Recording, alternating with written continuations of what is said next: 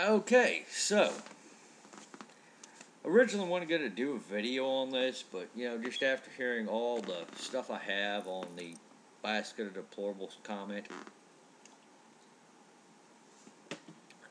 I decided I wanted to chime in my 2 cents, and I know this is going to shock some people who would generally watch my videos and generally tend to agree with me on this one, but obviously here is the actual footage of what people are upset about. To just be grossly generalistic, you could put half of Trump supporters into what I call the basket of deplorable.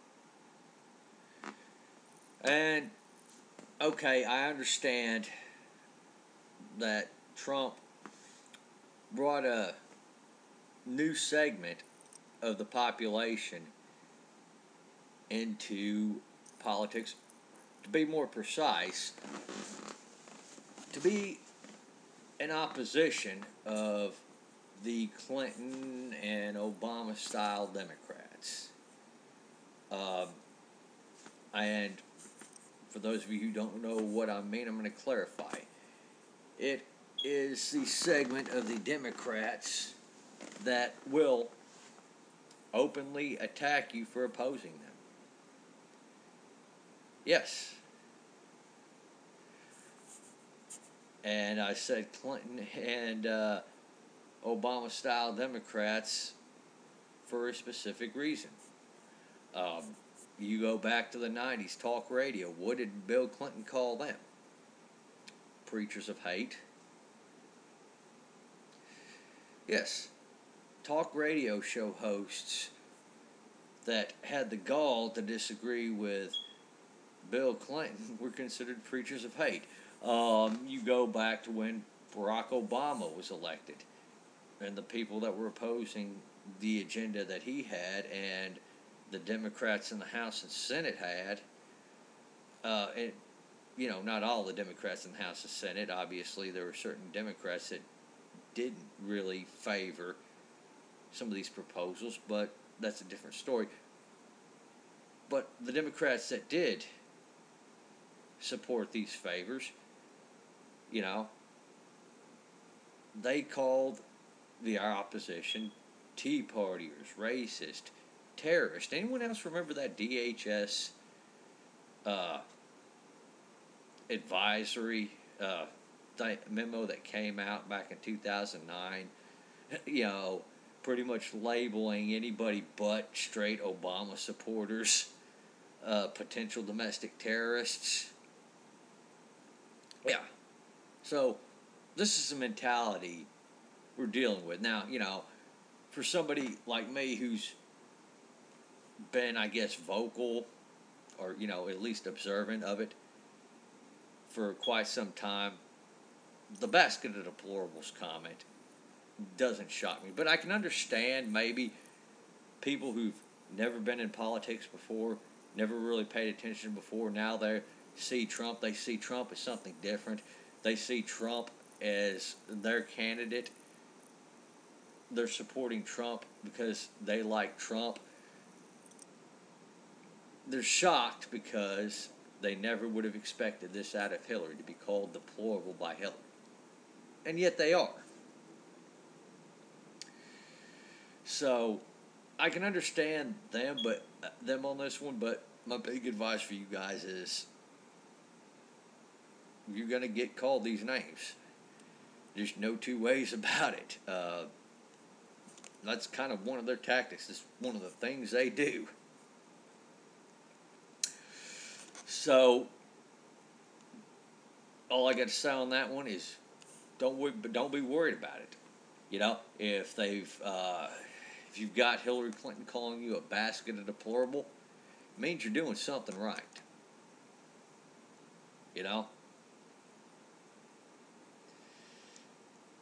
And given Hillary's word and track record, I wouldn't put too much weight into it anyway.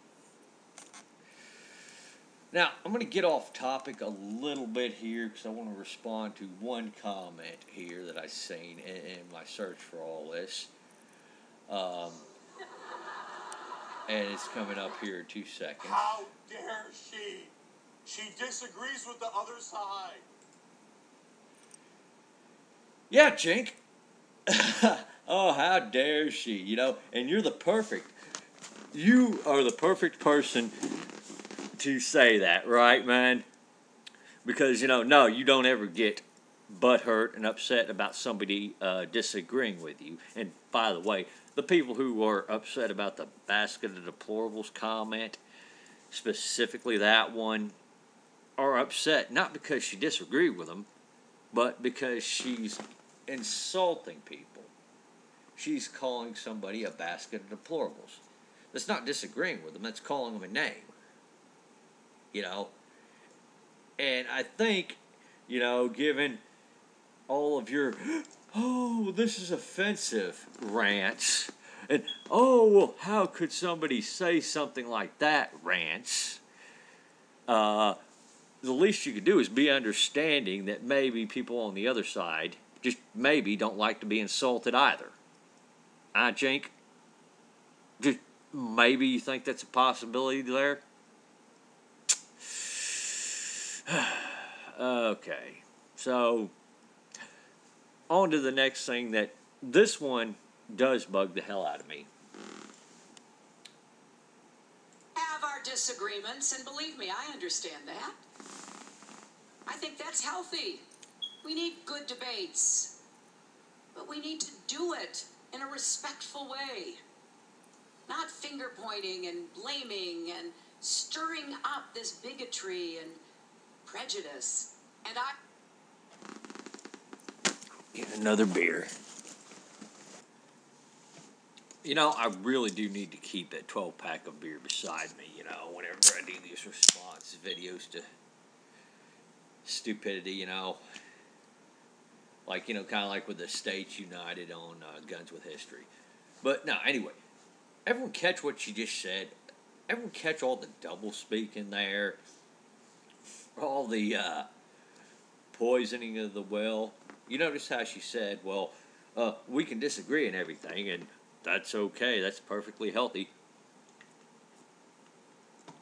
Until you just start actually disagreeing with her. I disagree with her on socialized medicine. Well, you must hate blacks. You must be racist. Start disagreeing with her on her propaganda about 77 cents on the dollar, and I guarantee you're a sexist.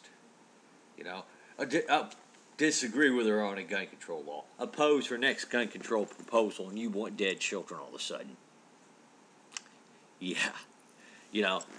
So she's obviously not being civil there. A finger pointing, like with the lawsuit, on Remington, made by some, I guess, the victims of, some of the families of the victims of Sandy Hook, which, that's not finger pointing. I don't know what else is.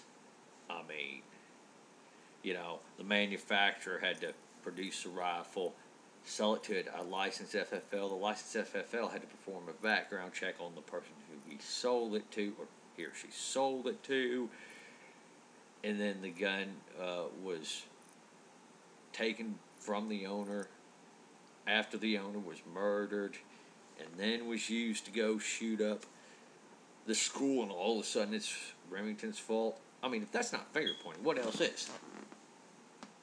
And how many times did we not hear in the 2008 presidential debates, by none other than Barack Obama, the failed policies of George Bush, George Bush, George Bush, George Bush? Is that not finger pointing? And by the way, Hillary, Barack Obama is your boss still, He was the one who appointed you to Secretary of State. And yet you're going to sit up here and brazenly say, well, let's not do any finger pointing now. Yeah, okay. And then you top that all off with resorting to bigotry and prejudice. False accusations that you are making at your opponents, that you are leveling at your opponents. And what I know in this speech, you said that David Duke endorsed Trump, and that, well, Trump is such a bad guy for not disavowing David Duke. Well, I've got a question for you, Hillary. When are you and the rest of the Democrats going to disavow Robert Byrd? And it's not like Robert Byrd was just some pissant Democrat supporter who threw in an endorsement. No, Robert Byrd was a Democrat senator up until he passed away in 2010. And by the way, yes, he had voted in favor of the Affordable Care Act. The only Klans member in Congress at the time was Robert Byrd. Nowadays, there aren't any more Klans members in Congress, but the very last one to be in Congress was a Democrat for some reason. And yet the Democrats have failed to disavow him. Debbie Wasserman Schultz, you're the head of the DNC. I mean, come on. When are you going to disavow Robert Byrd? See, this right here is what disturbs me about Hillary Clinton. Is that she can blatantly give this double speak, and she still has supporters. But, again, it feels like I'm beating a dead horse with this one. You haven't gotten it by now. Something tells me you're not going to get it. So. And I promise you this, with your help, I will be a president for Democrats, Republicans, and Independents, for those who vote for me and for those who vote against me. I will be a president. Guys, seems like I have to drink a lot more and smoke a lot more when responding to this. Anyone else notice how arrogant her statements were? I represent you even though you didn't vote for me. Really? I could go on to Hillary's own website, look at her own platform right now, and find a bunch of examples of how she doesn't represent me. I'd be hard-pressed to find a way she did represent me based off her own platform. But isn't it funny, the narcissism that you have to go out and claim you speak for somebody else, even if they just agree with you. Now, Trump, I'm probably going to be voting for Trump. In fact, I'm a little sacred. I'm definitely going to be voting for Trump because I don't want this person in office, and I don't particularly agree with a lot of things that Gary Johnson had to say either. So, on that note, I wouldn't put up with Trump claiming he spoke for me. And I tend to agree with him more than this person. So why would I ever accept this person as a representative of me? Oh, sure. She might be elected. And sure, she might be the president, but that doesn't mean she represents my interests. And by the way, in that position, you shouldn't be representing one group's interest or another group's interest or anything like that. You're supposed to be the president of the United States. And you're supposed to, how do I put this, back out of more issues that should be a little bit more local and deal with more of a foreign policy issue. But needless to say, that's just not the country we live in, and that's not the mindset of some of our voters. And I can say that I'm not running for office, and I'm definitely not claiming to speak for them. People who sit there and want to vote for somebody because they claim they speak for them. Shit. Like all the people who are sitting there saying that you should, as a woman, vote for Hillary Clinton because she's a woman and she's going to represent you too. Well, that would just be like somebody telling me I should vote for Michael Bloomberg because he's a straight white man and therefore he's automatically going to speak for me, even though I know he's not.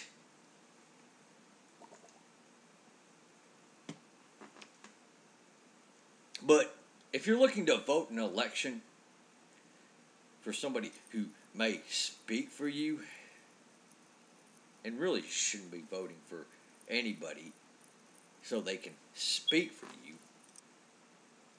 you should be voting for somebody who is going to put the interests of their district first, and that would be in the House of Representatives. You know, that's how the system works.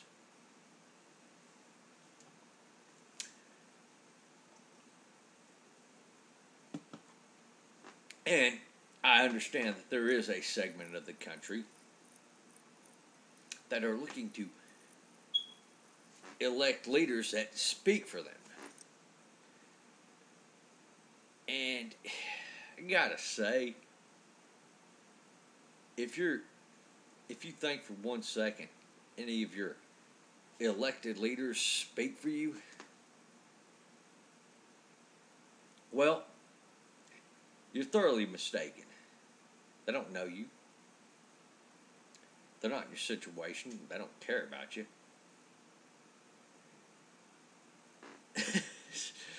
And if you're that pathetic and desperate that you need somebody to speak for you in life or represent you personally in life, well, you're not a very strong or independent person. You know? And you're really not ready to live in a free society. And again, remember, if that's insulting to you, well, I'm not running for an office.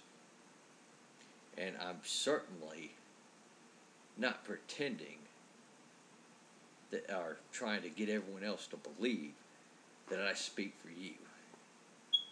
She is, though. All right. Y'all take her easy now.